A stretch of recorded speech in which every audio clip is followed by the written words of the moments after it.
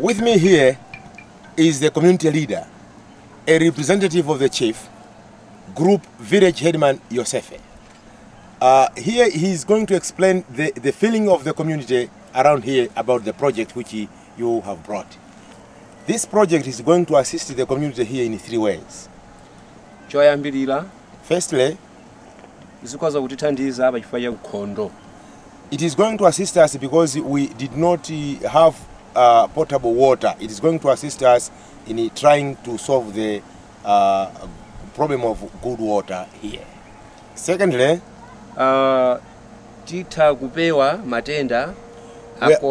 we are going to prevent waterborne diseases such as cholera, even diarrhoea, even with all the diseases which do come because of poor water management. Because of that, we see that the community around Malingunde is going to benefit from the project. Thirdly, we are going to benefit here at Malingunde because we have several departments at the training center and the campus of Malingunde, because of we all had a similar problem. We have the department, education department, where we have the blind children at the primary school. Even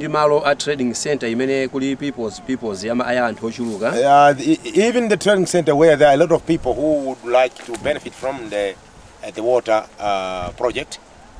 But me, as a representative of the chief in this area, the chief sent me to say this,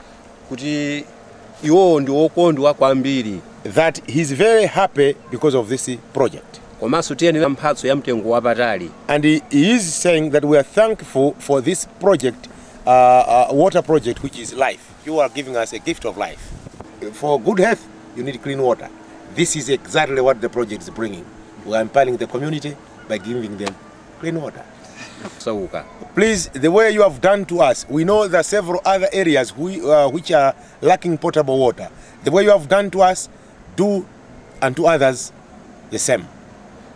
This is what the chief of this area, Gogo Masumbankunda, sent me to say on his behalf.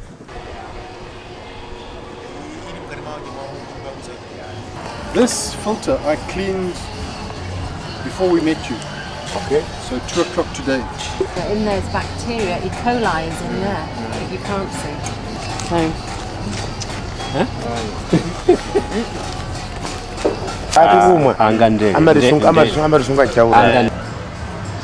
There you are. There's a true indication Of what the community were drinking. To be able to get clean water like that in every other circumstance, you need electricity. There's a special mechanism with electricity to purify the water. This needs no electricity. All you merely need to do is to pump the water by gravity through it. I was about to ask that, but how does the machine work? So it's just by gravity. Yeah. Yeah. Just by gravity. Which is why it can be placed anywhere in the rural area. Because providing you can pump water into a storage tank and place this below the storage tank, you can end up with clean water. Yeah, so that's the unit there. But I just want to show you, these are, that's the difference you can see. So that's like your dirty water. Yeah, and then you get your clean water. So you'll see the clean water and you can try. And this is in Angola. And then here, this is in South Africa, but this is in a factory that they use it, and the community.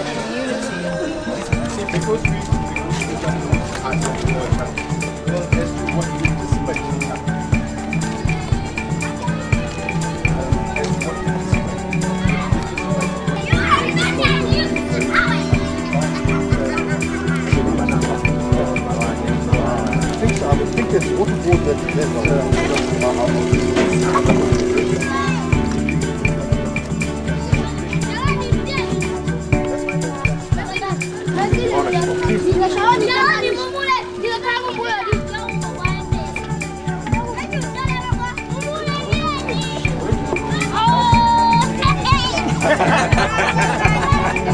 So the issue of people drawing water can be done here as well. So instead of looking at where to get them, we have found them drawing water. And that's a sign that they are appreciating the goodness of clean water here. And the whole community benefit.